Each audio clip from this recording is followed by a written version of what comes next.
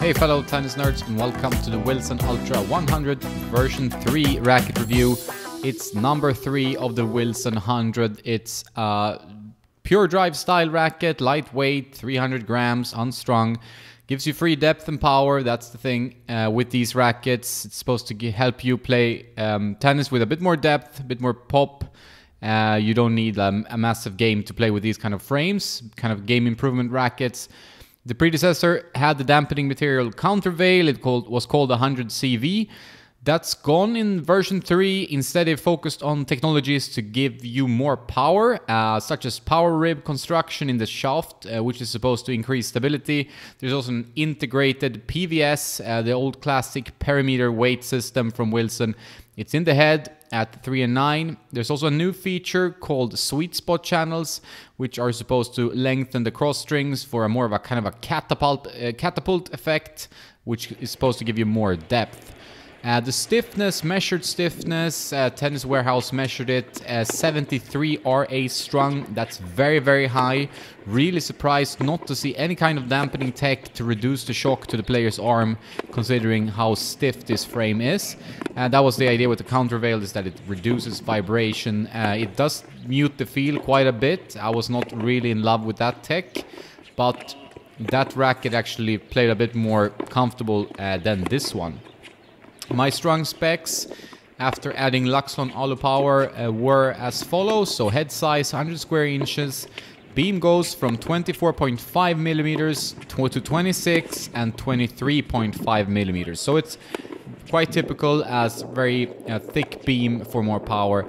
String pattern 1619 to give you a bit more spin. This is a bit denser than the latest Pure Drive if you compare it to that one.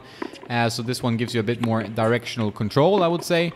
Luxon Alu Power, I strung it at 54 pounds. I think that's pretty much where you should be. Weight 320 grams. The balance is 6 points headlight or 32.1 centimeters. The swing weight I measured at 311. So quite a low swing weight. I prefer these kind of tweener frames with a bit higher swing weight, 320 to 330. So it's a little bit anemic in some areas with that kind of swing weight. Very close to the listed spec, that one, so it's not a quality control issue.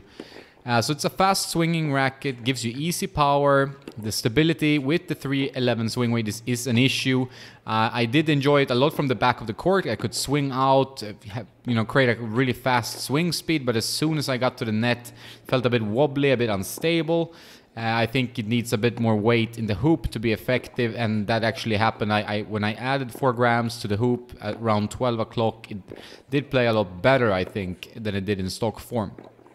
The launch angle, as I said, felt more controlled than the latest Pure Drive. Did not feel as jarring, this racket, as the specs indicate. I did not feel any tenderness in my arm after a couple of hours, which can be the case with rackets in this kind of high stiffness category. It might pop up later, you don't know that, so that's something that could happen after like a week or 3 of using a racket. The stiffness might get to you in the end. I'm a bit worried in general that there's no real tech here to reduce vibration, and but no arm pain. I just want to point that out, so it might not be an issue with this frame, but I would be a little bit concerned, and if you have arm issues, I would not recommend a racket above 70 RA stiffness rating. So I did struggle a little bit also to get a proper connection on my shots. Didn't feel 100% connected to the ball. I talk about that a lot. Might be a bit boring to listen to, but for me that's very important. There's so many frames out there, so you can ask quite a bit from your racket these days, and hopefully get a racket that feels a bit like an extension of the arm.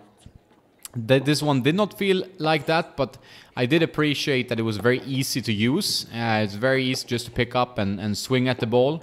And I did enjoy playing with it. It was just like that area where the volleys were a bit weird to me. The racket felt like kind of hollow in that sense. I did not feel that hollow feel with the 100 CV version. That was a little bit of a disappointment. But trading ground strokes was great. I also liked it a bit more after adding weight to the hoop and the dampener. So my specs that I got it up to, I'm playing with both of these specs in the video, and I did use it mainly in stock form. It's just good to keep in mind, but I preferred it at 327 grams, 32.5 centimeter balance, so 5 points headlight and 326.5 swing weight. I feel like that's kind of the area where these frames play the best. Obviously, they're a little bit trickier to swing, so it's not for everyone to kind of customize, but for me personally, and I think for a lot of other players, I think some customization will do this frame a lot of good. I would say if you look at the pros and cons of the Wilson Ultra 100, it's very easy to swing. I would say it looks great, the cosmetics. When it's not matte anymore, it has a kind of a shiny, it really shines in the sun. I really like the combination of the light blue and the dark blue and silver, so I think it looks great. That's obviously subjective.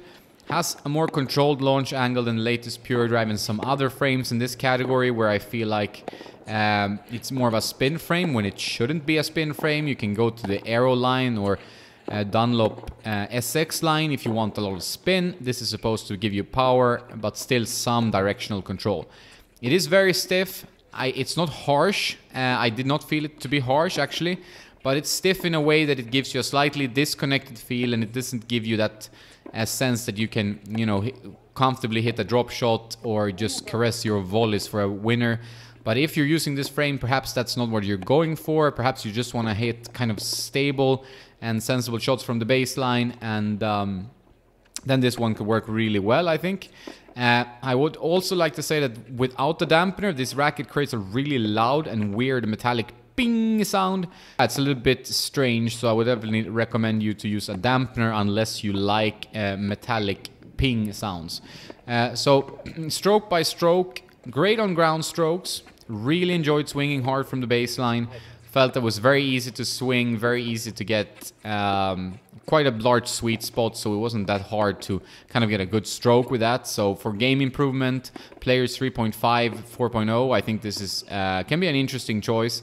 I did not get any power on my serve for some reason, which is quite opposite to the Pure Drive. The Pure Drive is like a monster on serve. I don't have a big serve. I don't pretend to have.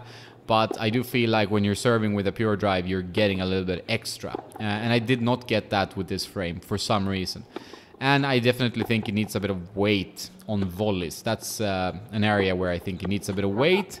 The slice felt pretty good, thanks to the more controlled pattern, a bit tighter in the center. So I felt like the slice was pretty decent, especially if you add a bit of weight as well, you can get a bit heavier slice.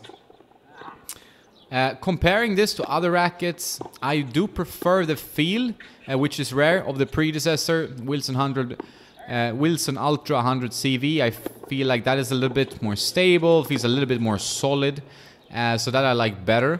Compared to the Pure Drive, I think the Pure Drive offers more power, but the launch angle is a bit too high on that one, so it gets into kind of aero territory, which, you know, makes them hard to distinguish. This one felt pretty similar to the Instinct MP, but that was also probably a bit more dampened.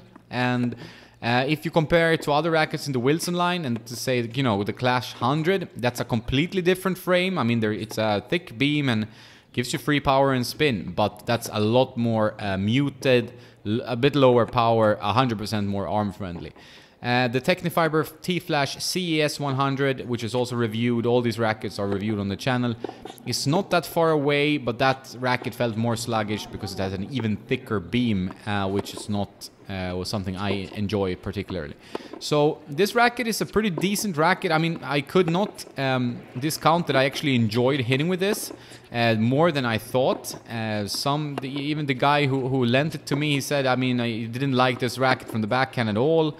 And but personally, I thought it was pretty fun to use it, pretty easy swinging experience.